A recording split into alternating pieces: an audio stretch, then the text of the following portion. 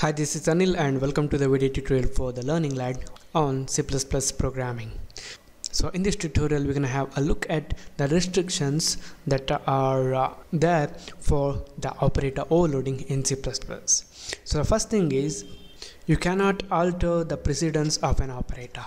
So when you overload the operator, you can't alter the precedence. For example, let's say if we have the plus and multiplication operator, this multiplication operator has the higher precedence than this plus operator.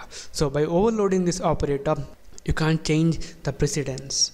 And the next thing is you cannot change the number of operands that an operator takes.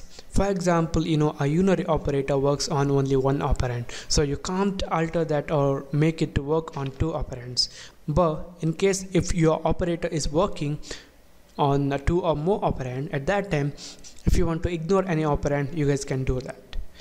And the next thing is, except for the function call operator which we have learned, any of other operators can have default parameters. So only in the function call operator, which is denoted by this opening and closing parenthesis, you guys can have the default parameters.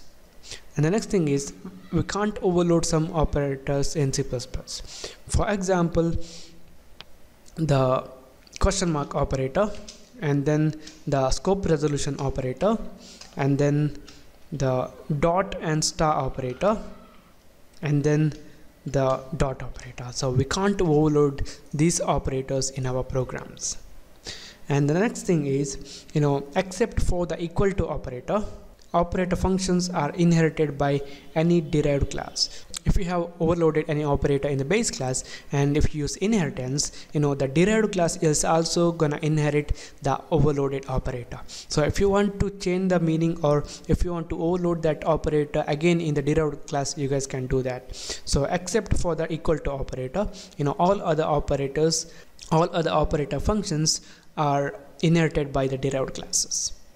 And the next thing is, you guys can do whatever you want inside the operator function, but make sure that when you write the operator functions, or when you overload the operators, the meaning of that operator will not be changed. Because if you distribute your code to some other developers, at that time, they may get confused with the working of your code. So that type of problem may arise. So be sure that while overloading the operators, the actual meaning of that operators is not disturbed.